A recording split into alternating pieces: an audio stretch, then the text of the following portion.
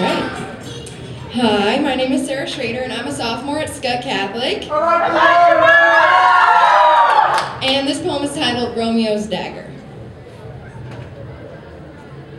I was never meant to be used. Romeo only had me for show. I mean, he's all about love. Upon my soul, I have never laid mine eyes to such a fair beauty as Rosaline. And then suddenly it's Juliet doth teach the torches to burn bright. Although I'm pretty sure he was not talking about the torches.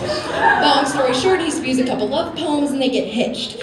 Their families weren't aware of their new relationship, however, so there were still a lot of brawls.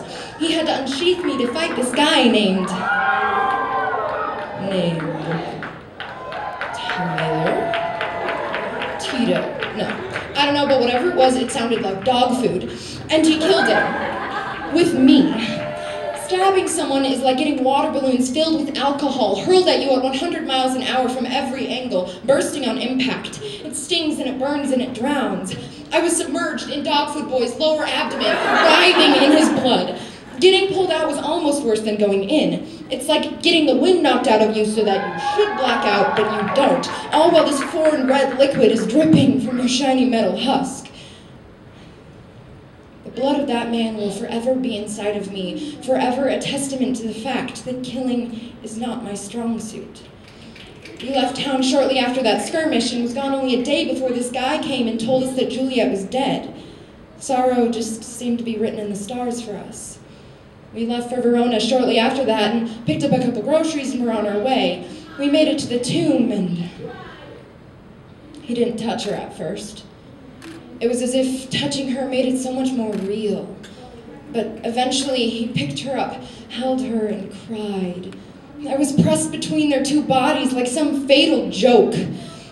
He pulled a small vial from the grocery sack, kissed her and drank it. Just like that. He was gone. I was alone. It's funny how everything slowed down and all the small memories came back.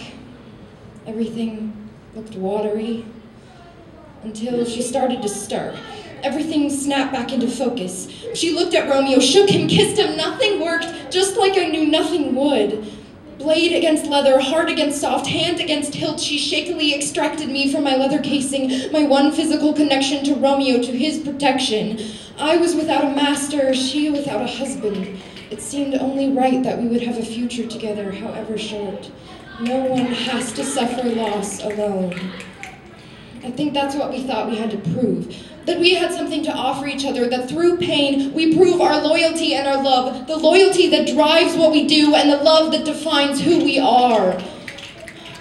I was never meant to be used, but when she took me in her hand and I shone in the torchlight, I knew what would happen.